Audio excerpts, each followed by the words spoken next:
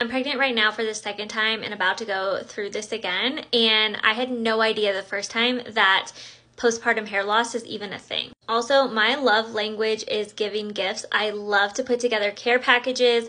I love to do one for women when they first get pregnant. My favorite thing is to get an LL Bean bag with mother written on it, and I fill it with like nipple butter. I fill it with like one of the like Stanley cups or a water bottle that's gonna stay cold that they can take in the hospital, fuzzy socks, like things that they are gonna want but don't even know that they want yet. Like they're gonna want Tums, throw it in there. And then I love doing a postpartum bag, little gift bag for my new moms as well. And again, I'll put in like things that they don't realize that they need that they'll probably need. Depending on how close I am with them, I'll do like tucks, dermaplast, like all the things that you know they're gonna need that they don't know yet.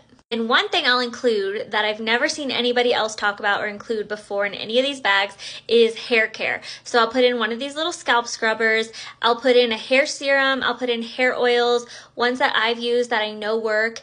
And I include that in there. So when they hit that like 3 or 4 month period, and even if they didn't know they were going to be losing hair, all of a sudden they're getting ahead of the curve and promoting hair growth and have a solution, rather than like me where I was just sitting there freaking out because I had no idea what was going to happen.